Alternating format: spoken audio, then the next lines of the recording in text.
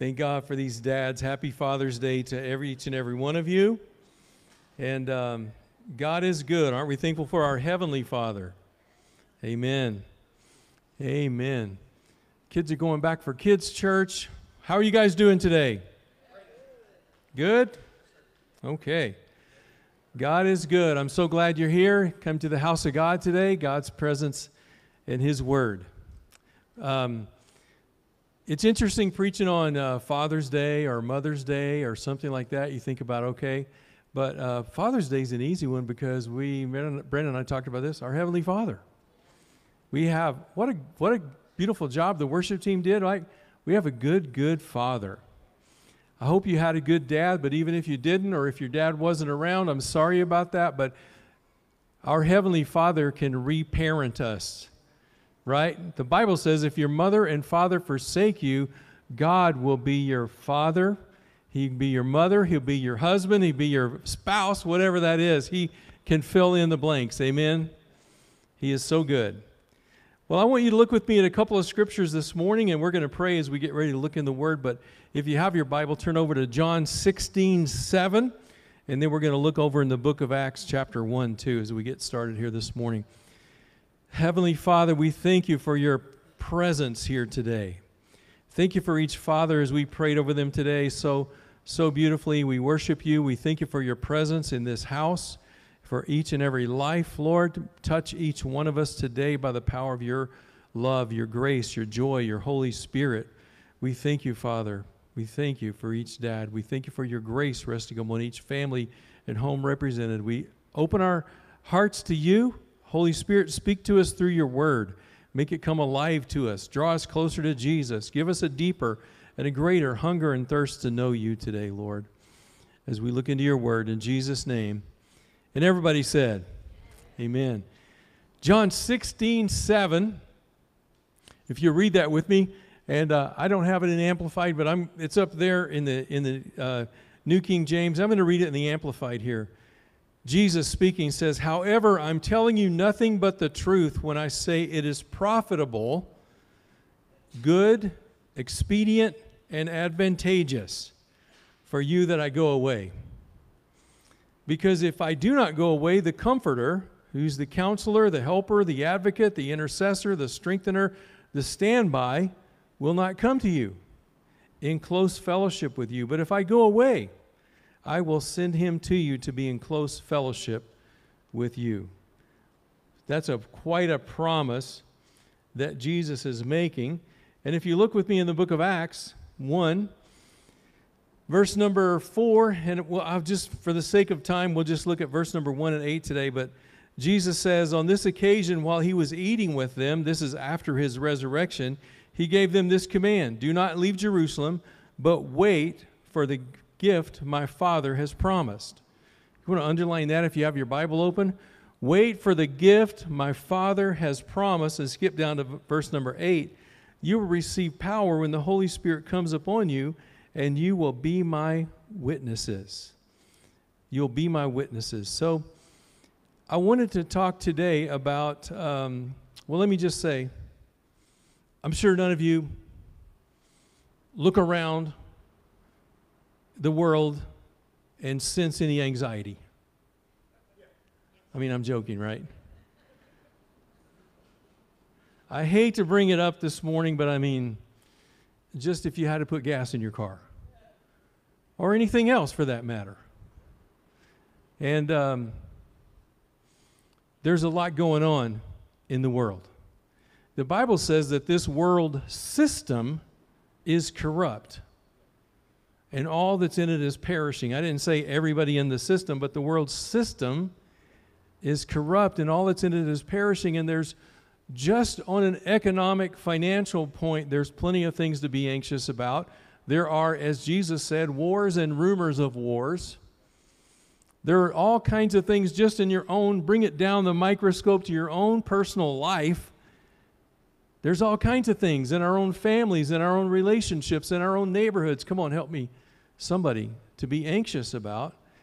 And what I want to address today, we're going to talk to dads, but we're going to talk to everybody, but the pressures of prices and pain, do you ever feel like it's just too much? Anybody? The pressures of just prices and pain. I'm talking about personal pain, relationship pain, financial pain, whatever, you name it.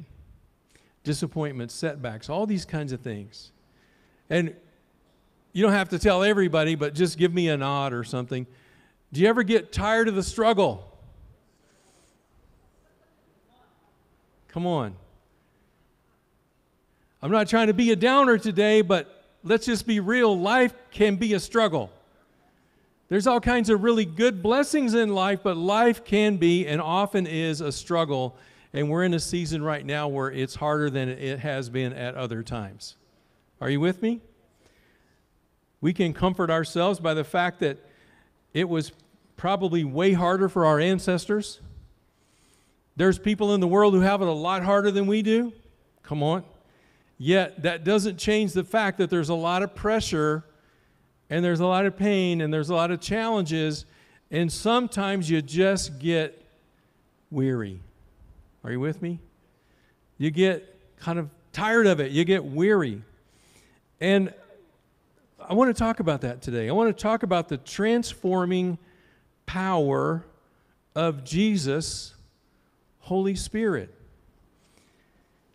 He says it this way. The Word tells us that the Holy Spirit is our comforter. The word comforter goes way beyond just sympathy and distress. Could I give you a little quote? William Barclay, who's a Bible scholar, describes the Holy Spirit's work this way. The function of the Holy Spirit is to fill a man or woman with the spirit of power and courage, which would take them triumphantly, which would make them triumphantly cope with life. Hello? Doesn't sound all that religious. That seems real, right? The narrowing of the word comforter has resulted in under-narrowing the work of the Holy Spirit. The function of the Holy Spirit is to fill a person with a spirit of power and courage, which would make them triumphantly cope with life. Cope with life. That's Jesus' example. That's Jesus' message. We just read it in John 16:7, where he told them about the promise of the Father. It's good for you that I'm going away. That seems, we don't want you to go away, Jesus. We like you. We like having you around. No, it's good for you. It's better for you if I go. That makes no sense. Because if I go, I'm going to send the Holy Spirit, my Holy Spirit, who will be not only with you, but he will be in you. And he will bring you the power. So, just a short reading of the Gospels, we know that whether we're reading about the disciples or whether you're living your own life, the Bible tells us that storms will come. Hello? Trouble. My grandmother used to say, it rains on the just and the unjust alike. That's a scripture, by the way. And storms in life come, pressures in life come, pain in life comes, disappointments, setbacks, come on. That's real. And I know most of the people on Facebook seem like they don't have those things. That's not real. Are you with me? Storms come to overwhelm our ability to endure. Could I just say something? I mean, I don't like storms. I don't like trials. I don't like difficulties. I don't like trouble any more than you do. But they're going to happen. Are you with me? Even when you make your best effort to avoid them, they sometimes happen, right? What happens when these storms are, let's just call them storms today, because Jesus was sailing across the Sea of Galilee with his disciples in a boat. And the Bible says a storm arose, but Jesus was asleep downstairs in the cabin. Remember that? We had the privilege and blessing to go to Israel a few years ago. I got to go once, Sherry and I. Sherry's been twice. And we got to go out on a little boat on the Sea of Galilee. That was just absolutely blew my mind. This is the real deal right here. But they were out there at night, and a great storm arose, and it's It's a pretty big body of water, so I could see. If you've ever been out in the middle of Lake Tahoe, you know if you get in really rough water, it's kind of scary. And a storm arose. It was at night, and they went and woke Jesus up and said, Master, don't you care that we're going to perish? Sometimes storms come up. You feel like, I think this might be the one that takes me down. Are you with me? I don't know if I can endure this one. I don't know if I can get through this. The storms have the ability, just like it did for those disciples, to bring us to the end of our ability to cope and expose our weakness. Are you with me? We kind of live our life, most of us, to try to cover up our weaknesses, right? Lean toward your strengths. Hello, come on. And sometimes we don't even know the weaknesses until they get exposed through a storm or a difficulty or a problem, right? If we didn't have a weakness, how would we know we needed a Savior? Right? Or I'm going to say more than one weakness, but let's just call it weakness. Storms, problems, trouble, difficulties, pressure exposes our weakness. Just like if you were testing a product, you would test it, stress test it to try to make it fail so that you could make it stronger. And storms and troubles test us. They bring us to the point of failure. Hello? And failure is not as bad as we think it is. Hello? It points us toward God. It points us toward Jesus. And Jesus came up that day and he said, guys, come on. Have a little faith. And you remember he spoke to the storm and he calmed it down. And they went on to the other side. If you got Jesus with you in the boat in the middle of your storm, you're going to be okay. The exposing of our weakness, though in our kind of our culture, or the way that we live, is a bad thing. But in God's economy, it's a good thing. Because you remember the Apostle Paul said, I glory in my weakness. Because in my weakness, his strength is made perfect in me. You know, come on, are you with me? So it doesn't matter, you know, when you're a kid and you get on a sports team, and I don't know if anybody ever had the experience of being the last one picked on, you know, the baseball team or whatever team you guys were, anybody? And they're like, come on. You ever been there? And so God's like, I'll take all those guys, gals. I'll take them all. I'll take you, all you guys. Because it doesn't matter how good your natural abilities are or how big your weakness is. He goes, I can fill it with my strength.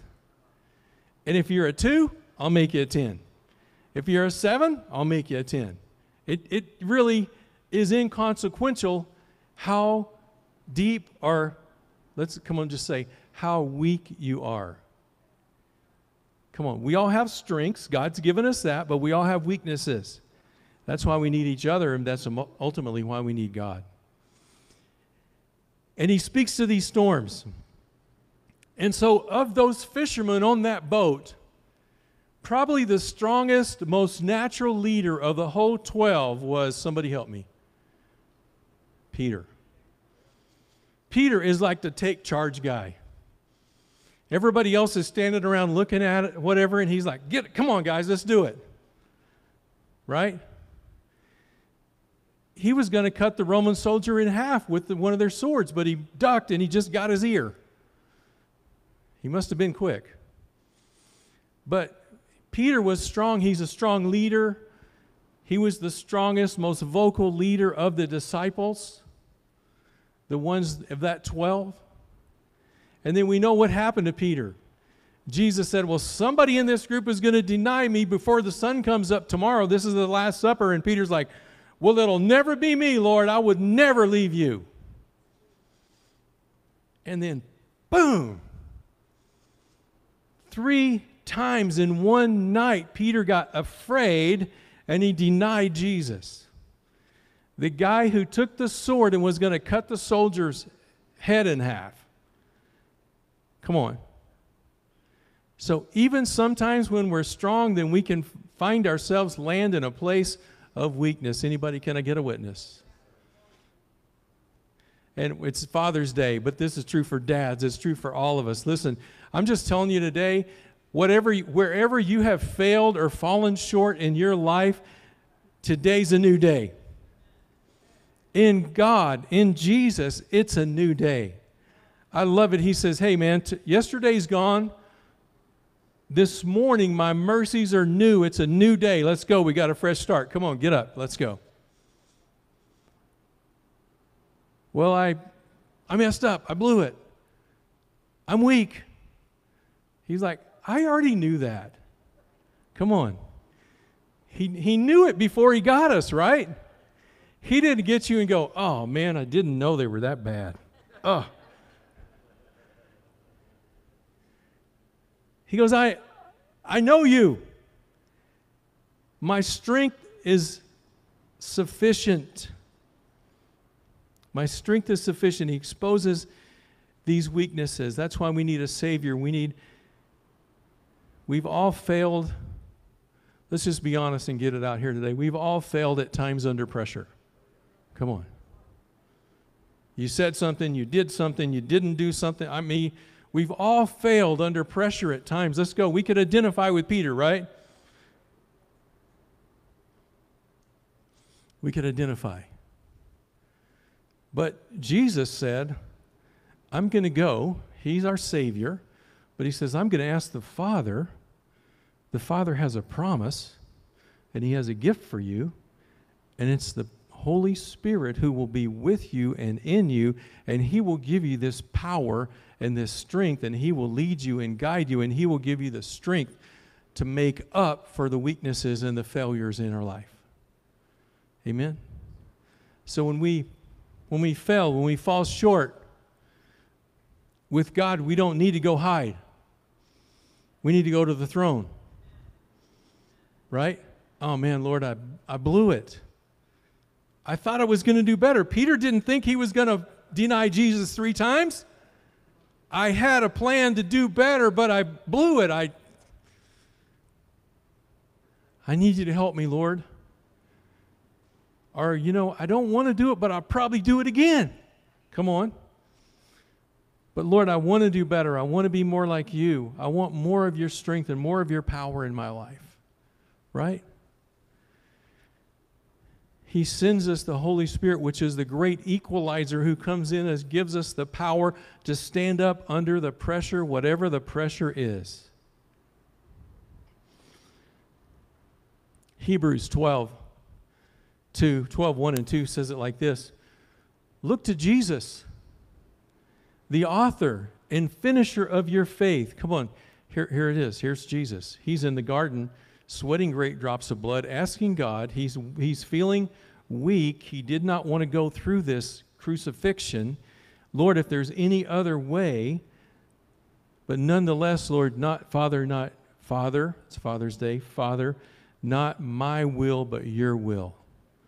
Because if you want me to do this, I know you will give me the strength and the power to do it. There's our model. Verse 2, Hebrews 12:2 says, Jesus, who for the joy set before him, he saw the joy on the other side of the cross, endured the cross. He scorned the shame. Could I tell you something this morning? Scorned the shame. And he sat down at the right hand of the Father. Woo! In Jesus, you can scorn the shame of your weakness, of our failure, of our shortcomings. We can scorn the shame of it. Nobody else has to like it, agree with it, whatever. We just know if God likes us, if he's with us, then we're okay. And you have a seat with him. The Bible says with Jesus, we have a seat with him in heavenly places. And he scorned the shame, and he sat down at the right hand of the Father for the joy that was before him. Peter comes to Jesus after he blew it. And I I think we have this verse, Luke 22:31. Luke 22:31. And the Lord Jesus said to Simon, Simon, Satan has asked for you that he may sift you as wheat.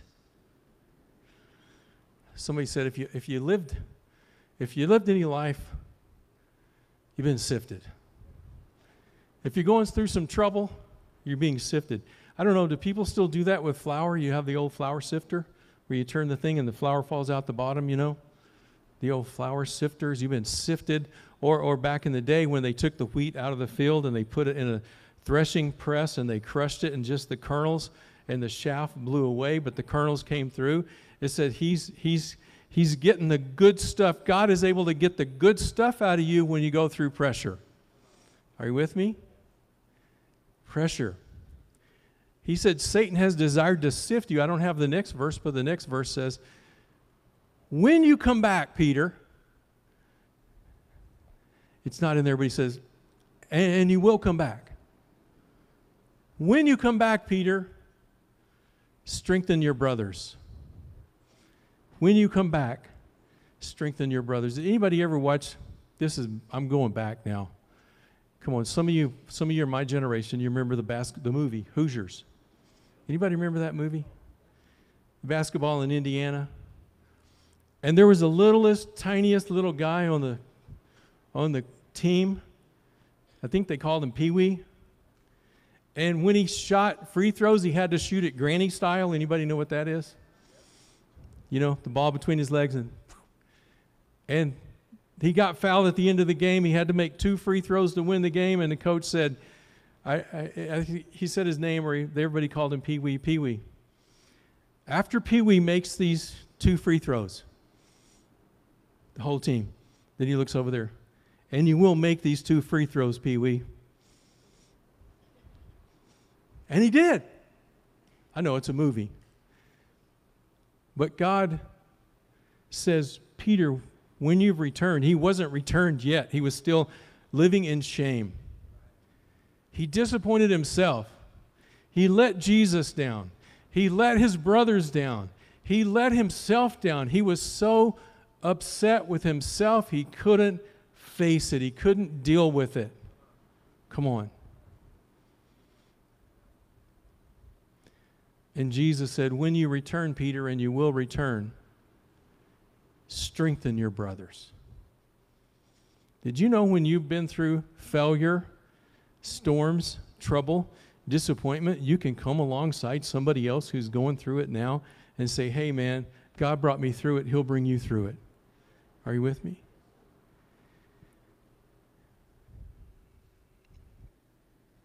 Sifted. It happened to Jesus in the wilderness. Luke chapter 4, Jesus went out into the wilderness and Satan tempted him. And he said, it is written. Could I give you a verse? Write this one down because you might not believe it's in the Bible. Hebrews 5:8. I've talked to people and they said, that's not in the Bible. Yeah, it is. Hebrews 5:8. See this one? Though he was a son, speaking of Jesus, yet he learned obedience by the things he suffered. Are you with me? There's suffering and pressure. Come on. There's suffering and difficulty, trials. There's suffering when you fail. There's suffering and weakness. Come on, let's be real about it. There's pain associated with that, right?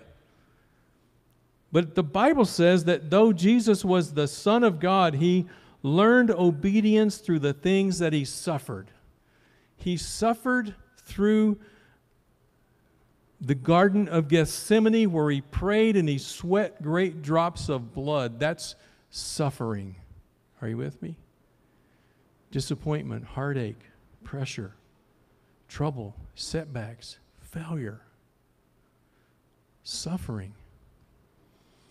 But it said he learned to just keep listening to the voice of the Father and obey the Father. Keep following the voice. Keep following the Word. Keep following the truth. And Jesus said, I'm going to give you my Holy Spirit. The same Spirit, the Bible says, who raised Christ from the dead on the 3rd day shall dwell in you and shall quicken your mortal body.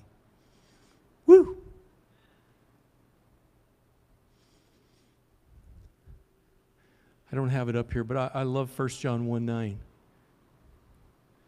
When we sin, when we fail, whether it's a weakness or a sin, it says, be through Jesus, we have an advocate with the Father who is faithful and just to forgive us of our sin when we repent and cleanse us of all unrighteousness.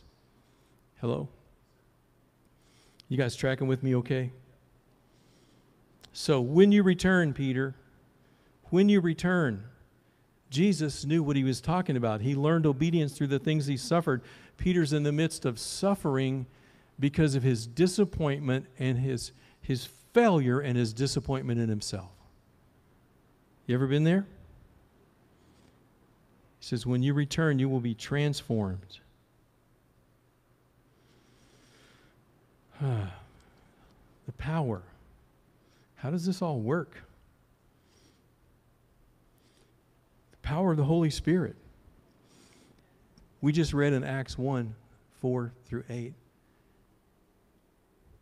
Jesus said, he appeared to 500 people, the Bible says, after his resurrection.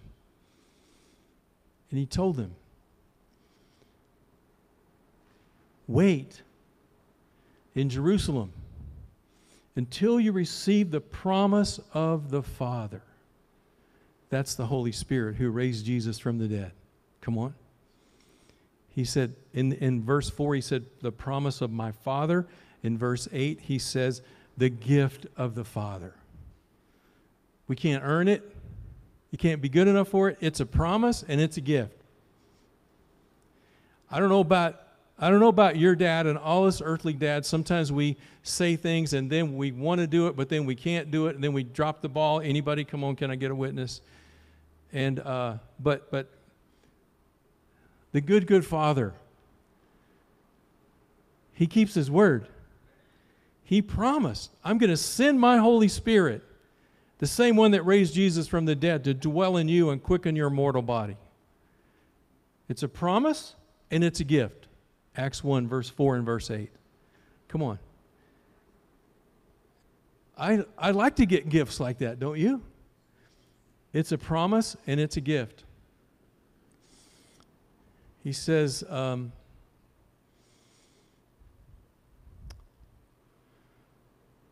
trade your weakness to be a witness. Trade your weakness to be a witness. So, here's Peter. When you return, Peter, strengthen your brothers. Now, Peter and all of you, so he obviously got back to him. They were out fishing. Go to Jerusalem.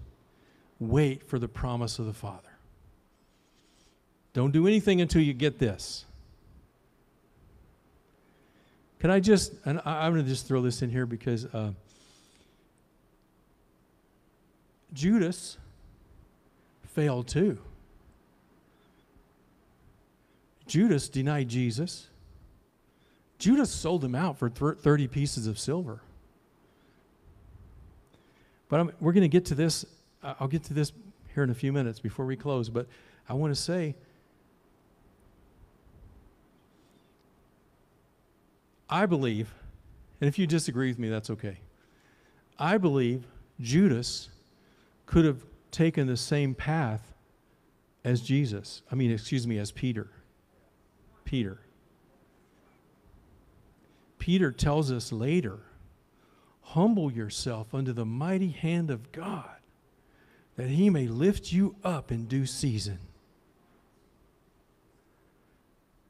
Come on. We're not to punish ourselves for our failures. We're to come to the Father and ask his forgiveness. The prodigal son came to the Father after he really messed up everything, and the Father ran out, representing our Father, and met him and welcomed him and kissed him and brought him home. Come on. That's the goal. I personally believe Judas could have taken the same path as Peter. Humble yourself. I'm going to say it. I hear that it's Pride Month. The Bible says in the book of Proverbs that pride comes before a fall.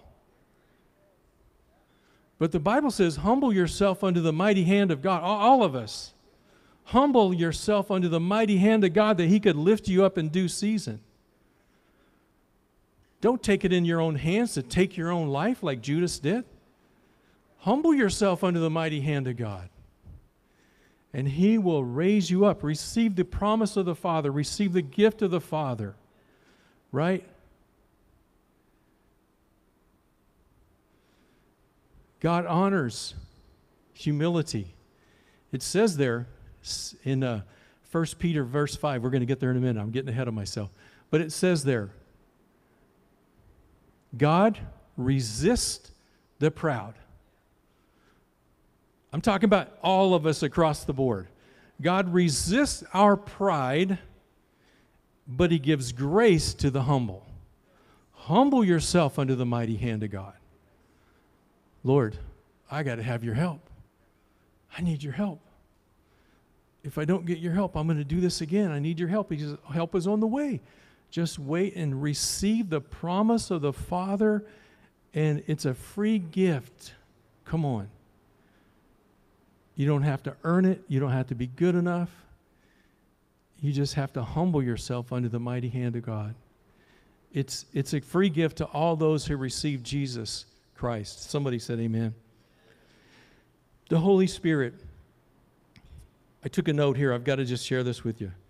He is called in, the Holy Spirit is called in to help in a situation which a person by themselves cannot cope. Can I get a witness? The Holy Spirit comes in to help us when we get into a situation, the pressure's too great, we cannot cope. Happens to everybody in this world. Are you with me? He will keep a person on his feet when left to himself, who left to himself would collapse. Right? Under the pressure, left to ourselves, we would collapse, but the Holy Spirit in us will keep us up on our feet. The Holy Spirit enables us to pass the breaking point, but not break. Come on. It's a free gift for all those who have received salvation through the Lord Jesus Christ. It's a free gift. Peter, come on. His first book would have been called The Epic Failure. His second book would have been How to Win 3,000 People to Christ in One Day. Acts chapter 2. Come on. From epic failure, that's the story of our life, right? We have all failed, some of us more epically than others. We've all failed, we've all sinned, we've all fallen short, the Bible says, but there's Peter. And we can all follow the same path that Peter did. Somebody help me out. I got to find 1 Peter 5. 1 Peter 5. Okay, got it there? Therefore, humble yourselves under the mighty hand of God, that He may exalt you in due time. Hey, wait, this is the guy, hang on, this is the guy that denied Jesus 3 times when He said He never would. And he quit the ministry, he quit the team, he quit the Jesus team, he went back to fishing, he's like, forget about this. Now later in his life, he's writing from his experience, and this is later toward the end of his life when he's writing these words. That we are to humble ourselves under the mighty hand of God. He may exalt you in due time. Cast all your care on Him, for He cares for you. Do you think he knew? He goes, be sober, be vigilant, because your adversary, the devil, walks about like a roaring lion seeking whom he may devour. He goes, resist him, steadfast in the faith, knowing that the same sufferings are experienced by your brotherhood in the world.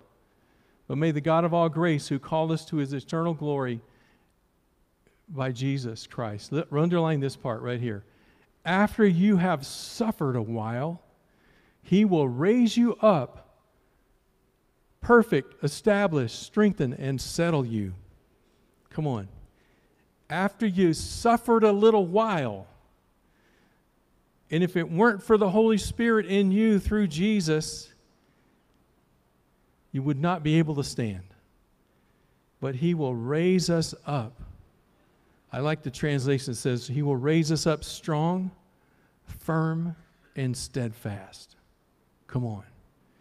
That's the power of the Holy Spirit. Now, Peter the epic failure, Peter the denier, come on. He stood up, and the Holy Spirit inside him. He stood up. He did what Jesus said. He did what He's telling us. He humbled Himself under the mighty hand of God. He scorned the shame of his failure. He sat down with Jesus in the upper room for 10 days and waited for the promise of the Father. And on the day that the Holy Spirit was poured out, He preached the first sermon in the church almost 2,000 years ago. Come on. He preached the very first sermon in Jesus' church, the church of the Lord Jesus Christ. Come on. The first sermon. The denier. He denied Jesus to probably a teenage girl. He was afraid, scared. He was scared. Come on. He was scared. He stood up in front of the mob and preached. He didn't even have a sound system. I don't know how he do this because there were thousands and thousands of people there. But he stood up and preached. Here he is, the Holy Spirit standing up on the inside of him. And he goes down in Acts 2:38. We have this in here somewhere. Acts 2:38. Somebody help me. Acts 2:38.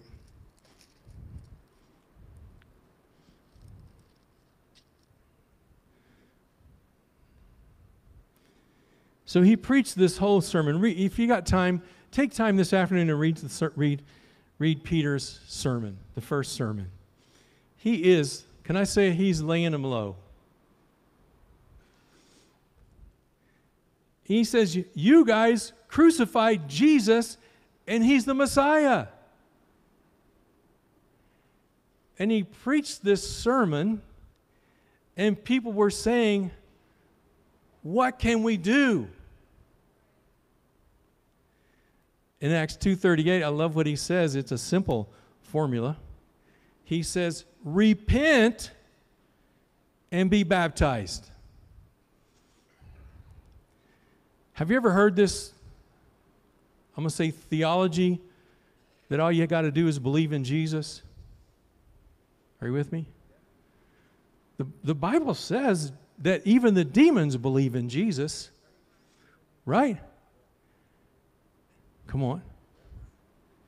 Even the demons believe in Jesus. Yeah, you got to believe in Jesus, but Peter preached and said, repent. And it's implied that you believe in Jesus if you're going to repent. But just some weird, oh yeah, I believe in Jesus. There's a repentance, which is a humbling of myself under the mighty hand of God, which says, I'm going to humble myself. I'm going to repent. The mere fact that I'm repenting says I believe that Jesus loves me and He's going to forgive me, but I must repent. I need to repent. I need to humble myself. Come on, you guys help me out, somebody. I don't need to be prideful and just say, oh yeah, I'm fine, I believe in Jesus. Hello? I mean, the Bible says work out your salvation with fear and trembling. I'm not saying you got to go around being afraid you're going to hell all the time, but just make sure that you're humbling yourself and that He's in you and you're following Him. Come on. The fact that I believe in Him, the fact that I repent of going my own way implies that now I'm following after You, Jesus. Come on, are you with me? And Judas went his own way. He went the prideful way. He was ashamed. We've all done things that bring shame on ourselves. Come on. So he just took care of himself. He just went out and hung himself. But Peter went God's way. He humbled himself. He did what Jesus said. Are you guys, come on. He did what Jesus said. He did what Jesus said. He humbled himself. And then Holy Spirit helped Peter's weakness. In fact, it's not in the Bible, but historians tell us that Peter, when he was martyred for his faith in Christ, he was killed for his faith in Jesus, that he was going to be crucified, and he refused to be crucified right side up. He said, crucify him upside down.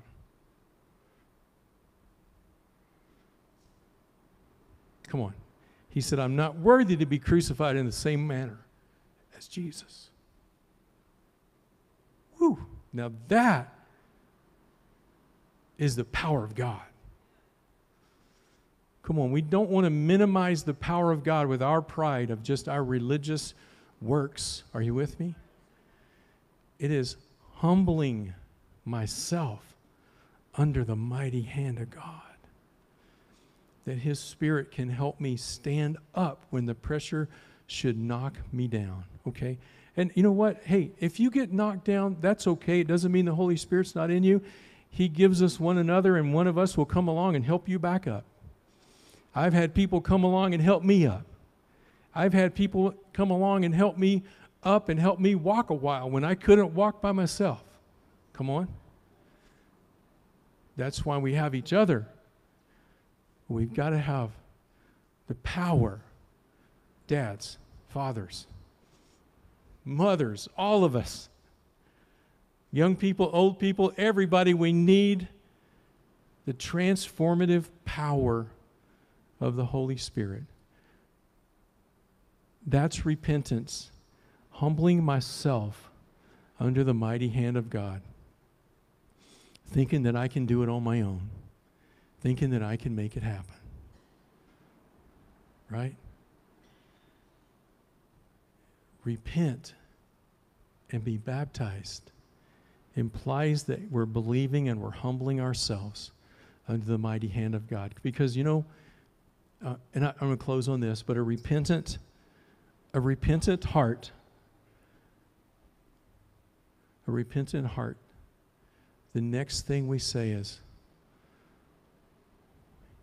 He cleansed our sin. He cleanses us from unrighteousness. He puts His cloak on us. He puts His name on us. He writes us into the will and the family. Puts us in the inheritance. A humbling myself. Repentance. My next question is, okay, Lord, what do you want me to do?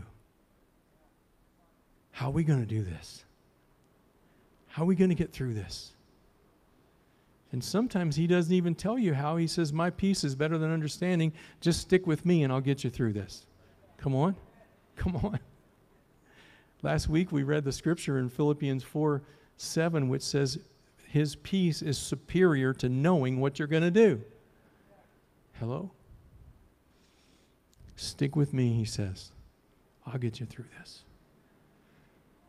Just keep asking and receiving the promise of the Father, the good, good Father, His promise and His gift of the Holy Spirit through this blood covenant that we have with the Lord Jesus Christ. Amen. Well, let's pray. Heavenly Father, we thank You. Thank You for Jesus. Jesus, thank You for Your life, Your death on the cross, Your burial, Your resurrection.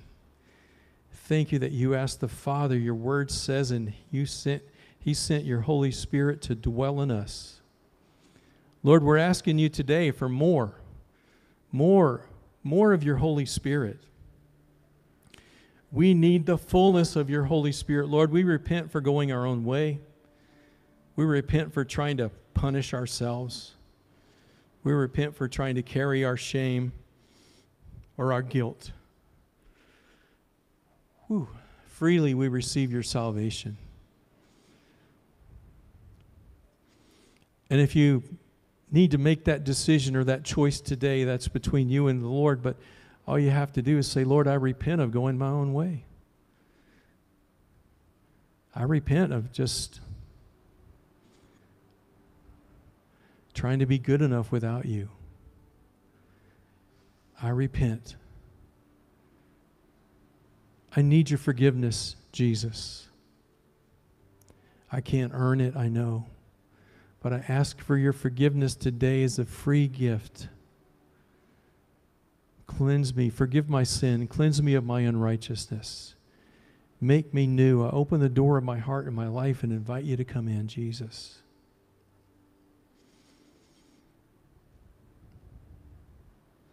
Thank you. Thank you, Jesus.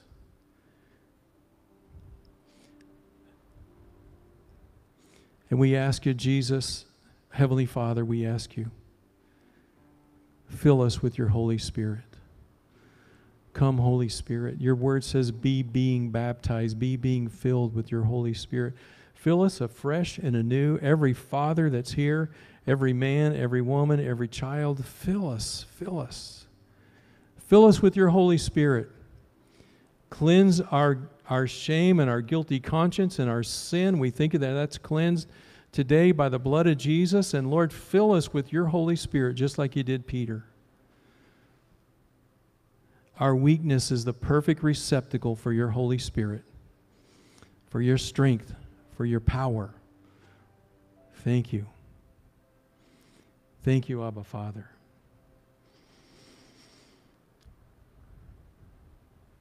If you just want to make a simple act of faith today and say, I need a fresh filling, I need a fresh start.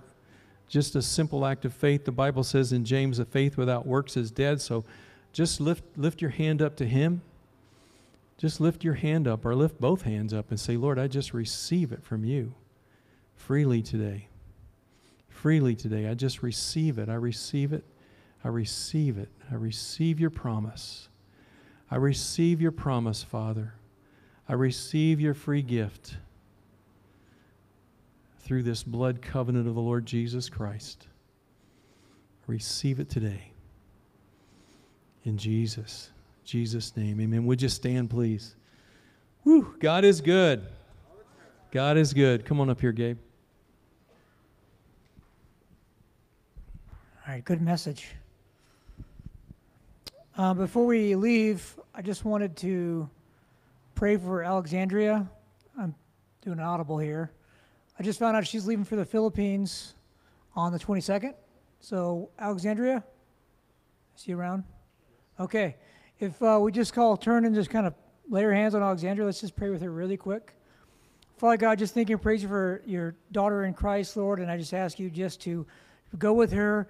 It's safe. Let her be safe on the flight, Lord, the whole way there as she reestablishes in the Philippines, Lord. We just pray blessings and peace and just encouragement over her, Lord, in your name. Amen. All right, closing up in the back, we have Dad's Root Beers, root beer floats. So as you leave, there's going to be root beer floats in the back. And yeah, help yourself. I'm just going to do a quick prayer of safe travels for you guys.